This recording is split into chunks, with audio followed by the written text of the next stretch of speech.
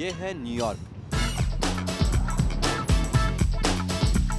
एक ऐसा शहर जिससे दुनिया वाकिफ है, मगर इसे और करीब से जानने के लिए जरूरी है इसकी गहमा गहमी को जरा थम कर देखना, यानी रफ्तार भी हो और ठहराव भी। इसके लिए क्या मुनासिब है, आरामदेह बस, घोड़ा गाड़ी या फिर ये रिक्शा। जाहिर है अफरा तफरी के बीच इत्मीनान का लुत्फ इस रिक्शे पर बैठकर ही उठाया जा सकता है। चौंकिए नहीं, इसका रूप हिंदुस्तानी है लेकिन नाम अमेरिकी। इसे अमेरिका में पेडी कैब पुकारा जाता है। न्यूयॉर्क में रिक्शा है ना दिलचस्प बात, लेकिन इससे भी ज्यादा दिलचस्प है रिक्शा चलाती एक महिला। ये है 42 साल की हाइडी बेनेडिक्ट। अनोखे शहर में अनोखी सवारी में घूमने का तजुर्बा भी अनोखा ही है।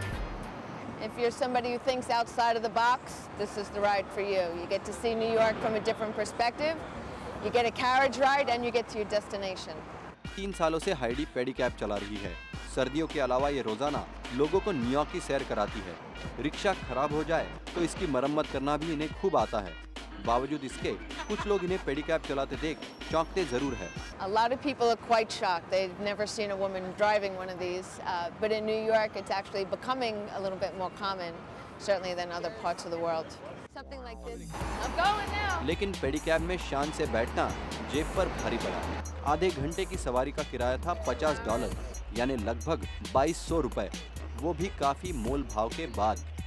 वैसे अमेरिका का यह विकसित रिक्शा भारत के विकासशील रिक्शे से बेहतर है। इनमें हाइड्रोलिक ब्रेक के साथ गियर भी है। ताकत भले ही कम लगे, तरीका मुश्किल ही है।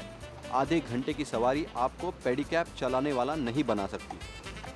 पेडी कैब चलाने की मेरी कोशिश तो नाकामयाब रही, लेकिन न्यूयॉर्क में 350 से ज्यादा लोग पेडी कैब चलाते हैं और इसे चलाने के लिए किसी भी लाइसेंस या परमिट की कोई जरूरत नहीं।